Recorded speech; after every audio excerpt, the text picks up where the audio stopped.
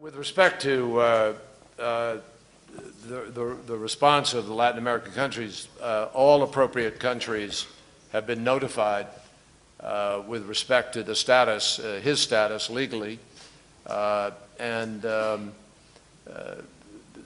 that is the appropriate step to take, to put them on notice that he is an indicted felon, he is an indicted individual, indicted with 3 felony counts, and that he is wanted by the legal process of the United States. And those countries are now on notice about that. Now, historically, we've always known there are some countries that play outside of that process. And we don't know specifically where he may head or what his intended destination may be. With respect to his passport, you have to, first of all, have the notification of the indictment, and then, obviously, after the indictment, the process cuts in.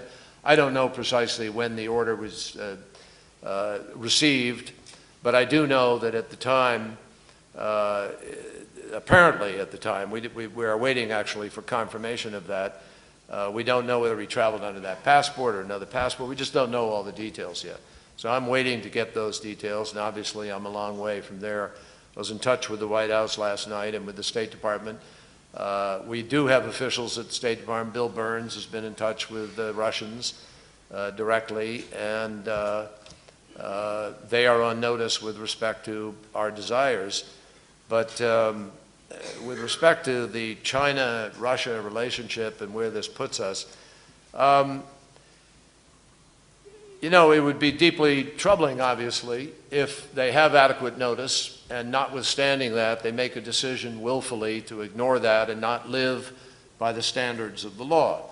There is a surrender treaty with Hong Kong, and if there was adequate notice, I don't know yet what the communication status was, but if there was, it would be very disappointing if he was willfully allowed to board an airplane as a result, and there would be, without any question, some effect and impact on the relationship and consequences.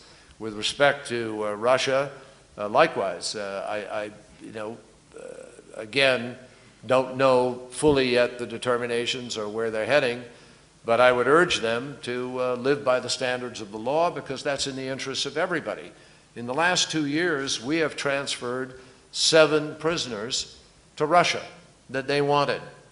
So I think reciprocity in the enforcement of the law is pretty important. And I suppose there's no small irony here. I mean, I wonder if Mr. Snowden chose China and Russia as assistants in his, flight from justice, because they're such powerful bastions of internet freedom. And I wonder if while he was in either of those countries, he raised the questions of internet freedom, since that seems to be what he champions. But evidently, he places himself above the law, having betrayed his country with respect to the violation of his oath. And I think there are very serious implications in that. So we obviously hope countries will live by the standards of the law. When they don't, they invite other countries to break those standards. And I think it's a very serious question for all of us in our relationships.